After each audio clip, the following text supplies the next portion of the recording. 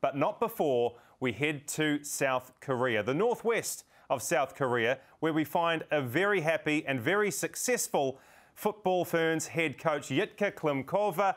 How are you doing after a 2-0 win over South Korea? Here, everybody. Happy. We all are so happy that we achieved what we wanted. We wanted to steal from Korea those 3 points, and we've done it, and we've deserved it, and it feels really good. It feels good. Can't wait for another tour. Yeah, I can't wait to see you guys in action yet again. Look, I want to start with what appears to be one of your favourite analogies. You talk a lot about the ice cream, and a game of football is much like your relationship with an ice cream. You want to hold the ice cream, you want to lick the ice cream. Eventually, at the end of 90 minutes, you want to have enjoyed the ice cream so much, you've eaten it. Now, in game one, you kind of had the ice cream and it fell on the floor. Game two, you managed to eat the entire ice cream, so that must have been pretty cool. It tastes good. It really tastes good. It tastes good, and well, I hope in the future we will have another flavor. You know. Well, what was the flavour last night? Was that sort of like Neapolitan, and we're looking for maybe some sort of salted caramel chocolate explosion? It was very sweet. And that's something what everybody really enjoyed. When I saw the players actually after the game, their first reaction was, all right, the only thing what we want right now, it's actually the real ice cream. And we had it. We had a little cheer with the ice cream, and yeah, we can't wait to have another one. What were those emotions like immediately after the game, Jitka? Because this is a Ferns side that hasn't tasted success since March 2020. And we've all seen, those people who have watched the games against Canada and against South Korea, we've seen this growth, we've seen this development. So can you describe for us what the emotions were like in the immediate aftermath of that result? Because I'm pretty sure I saw all of the players on the bench immediately swamp you. And that must speak a little bit to your relationship with the squad and the buy-in as well. Well, it just came naturally, you know. It's we knew the goals that we are going to score are something what we want to celebrate, and you could see the players on the field how they were running towards each other, and we did the same thing on the bench.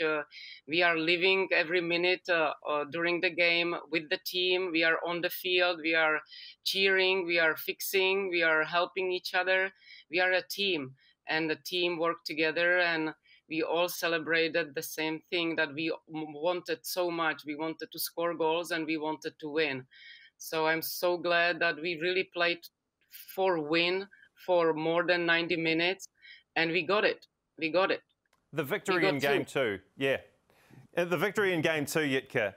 Do you feel like, in a sense, that was validation for your tactics and the style of play you're trying to have this Football Ferns side employ? You know what? This team is so coachable, and how we were already talking about how quickly we progressed in Canada, what we've done here in Korea, every training session, every time we were on the field, I could see that improvement, that development, that feeling that we are finding our feet, we are understanding our style of play. So it was just really the ice cream, the cherry on the cake that we achieved, that we stole the win, and we are coming home with 3 points from away. And can you imagine when we will play at home? So, and we can wait. Yeah, I can't wait to see you guys back at home at some point. It would be marvellous. I don't know when that'll be. Maybe it'll be sometime in 2022. Look, the buy-in from the players that I mentioned earlier, how happy are you that they're getting to grips with or getting the swing of things so soon?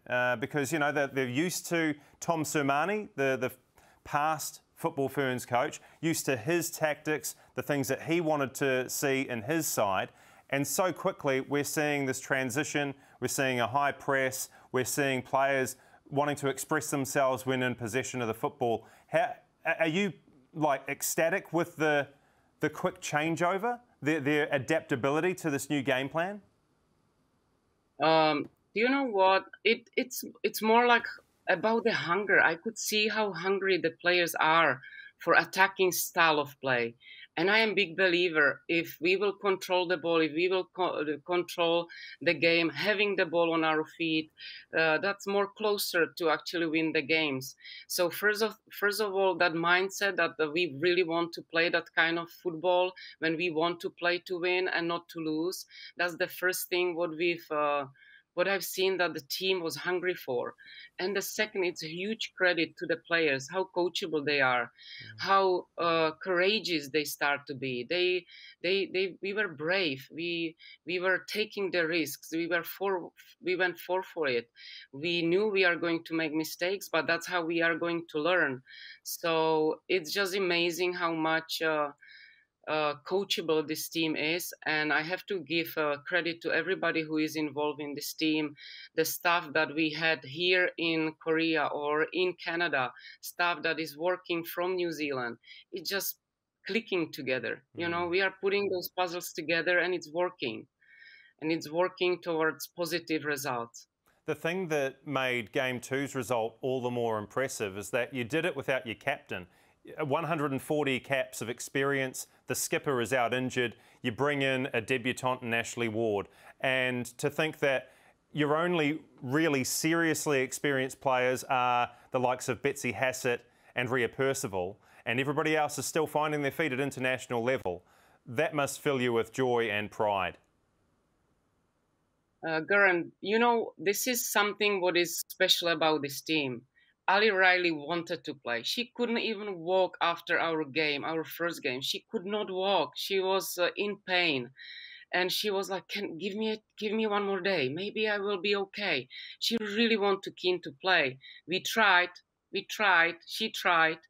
It didn't work out. And the first thing what she said to us, "What can I do?" And we were, "Can you sit with Ash and give her some guidance, coach her up, give her some of your thoughts, how you felt during the game?"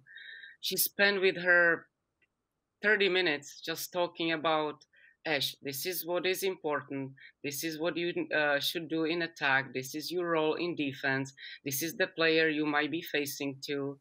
And that's the way how we want to operate, helping each other, supporting each other, and being and working as a team. And that's how I feel. Well, with that Ali Riley guidance, what were your impressions of Ashley Ward on debut? She didn't do too badly, and it seemed to me that the South Koreans were trying to play down the other side of the field, not trying to expose the debutante. Well, she did amazing. You know, we talked about our game plan, and we were like, "Ash, give us 45 minutes, give us 60 minutes, leave everything on the field." After the game, she was like, "What were you thinking? What do you mean 45 minutes? What do you mean 60 minutes?" So that's how her mentality is, how her mindset is. She's an amazing human being and competitor. And she actually showed herself that she can play this level. So I believe this is the inspiration for her to really take football more seriously and start to maybe looking for the league that is more challenging for her. And that was the goal, to bring her in. And she just nailed it. What about Paige Satchell and Gabby Rennie? You made a couple of substitutions throughout the game, and they really paid dividends, didn't they? Paige Satchell with her extra pace, Gabby Rennie with her power. How pleased with those substitutions? And obviously, they were the ones who provided the match-winning goals. Yeah, we were thinking about the balance that we need in with our front three. We know Liv's quality. We know how technical she is. We know that she can deliver, which happened twice. We know that Gabby is the strong, powerful, who can hold the ball, who can maybe lay the ball off and then make the movement behind the back four. And we know about Paige's speed.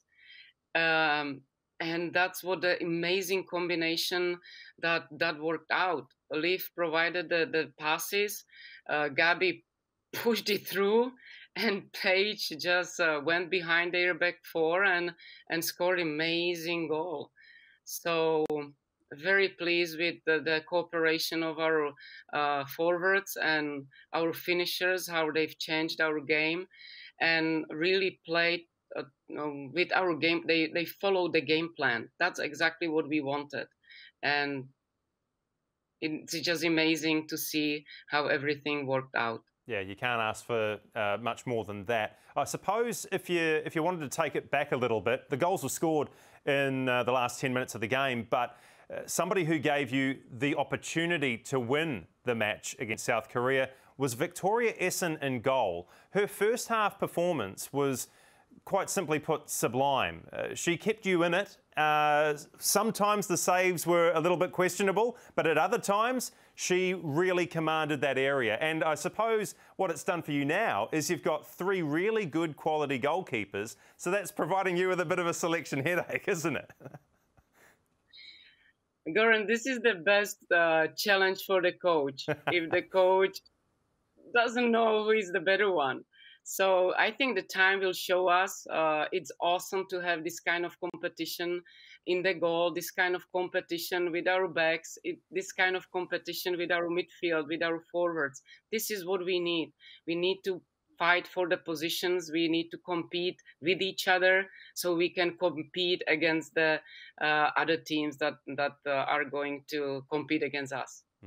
So who, after the 2 games in Korea, and not just the on-field fixtures, but with their work ethic and training, who really impressed you? Who enhanced their reputation? Honestly, team ethic, team spirit, team coachability. That's the biggest takeaway that I have from those 2 tours. It's incredible what we've done during those 2 months. And that's the most impressive thing about 2021. The progress, the improvement, the development, and then the commitment to actually follow what we wanted. Look, it's not all roses.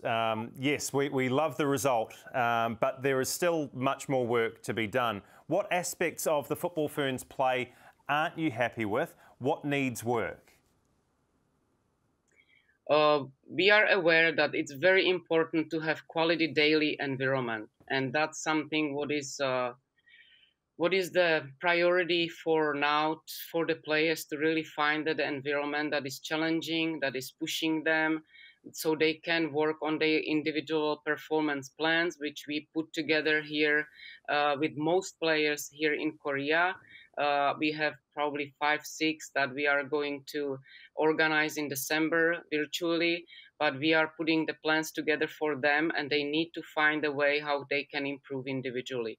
So that's the first thing first. We need to be very committed between our tours. So when we come together in February, we are prepared to compete against strong oppositions. Do we have any idea who the opposition is in February? Come on, please tell me. Please? Okay, maybe we'll just let that one slide. Hey, look, it's great to hear that you guys are going to be having more football, though. Yes, absolutely. And we are really looking forward for the teams that are going to challenge us the most. How are you enjoying the job, Jitka? You've signed a contract through to the end of time. It's that long a contract. It must be kind of weird to try and break it down into small segments and you know, make sure you're ticking off milestones and goals along the way just to make it not as daunting. But you know, how are you enjoying it? Your feet under the desk for 2 or 3 months now. I love every minute of it. I love working with the players. I love working with the people that are actually in New Zealand and working hard behind the scene. I love working with the staff that is here with us in Korea, was with us in Canada. Sometimes, you know, you are coming to the tours and you are meeting the person first time ever, and it just was amazing how we worked together as a team around the team. And again, it's huge credit to everybody who was involved, because without the teamwork we wouldn't be where we are. We as human beings, we can be really hard on ourselves. We can be our toughest, harshest critics.